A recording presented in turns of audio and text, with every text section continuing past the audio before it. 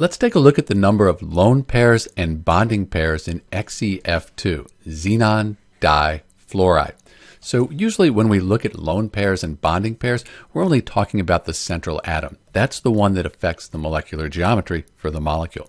So for bonding pairs of electrons, we're looking at the bonds. These are the electron pairs between atoms. We have one pair here and another pair here. So we have two bonding pairs of electrons. The non-bonding pairs, the lone pairs, we have 1, 2, 3. So we have 3 lone pairs of electrons for XeF2.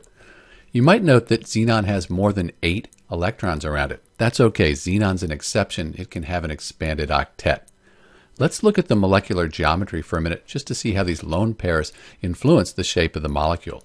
So the purple, that's our central xenon atom. We'll add our 2 fluorine atoms, 1, 2. They spread out far as way as they can from each other. And then we add the lone pairs. Lone pairs, they occupy space and they'll repel each other and these atoms here.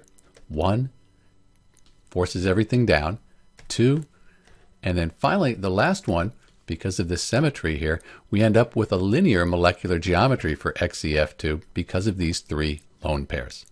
Let's go back.